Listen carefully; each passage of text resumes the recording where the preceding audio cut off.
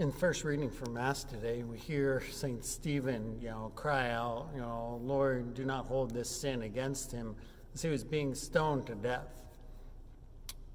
That imagery, that thought, pulled into my mind that scriptural passage from Matthew's Gospel, the 5th chapter, verses 23 and 24.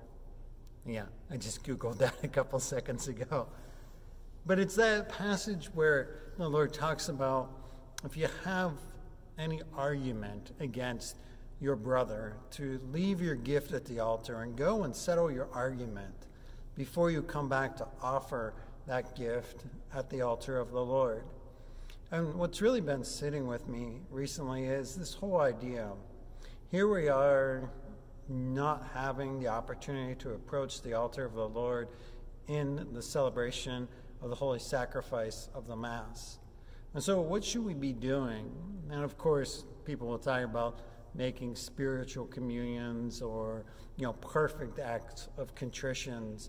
But perhaps what we need to do is really reflect deeply upon the way St. Stephen was able to,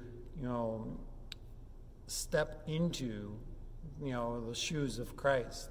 And as Christ prayed for forgiveness of those who were executing him, St. Stephen was able to do the same, to pray that this sin not be held against those who were executing him.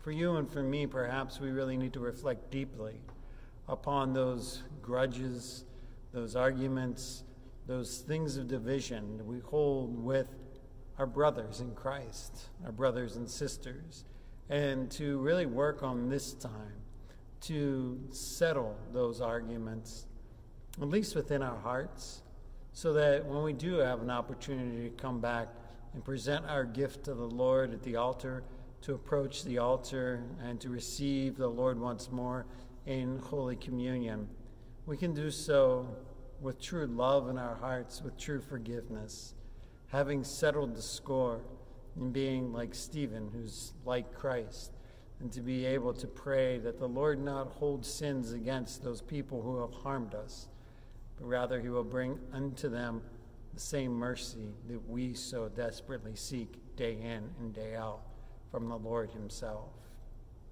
Now is a great time, a time to reflect upon the depths of our heart, to see what grudges are still there, and to use this time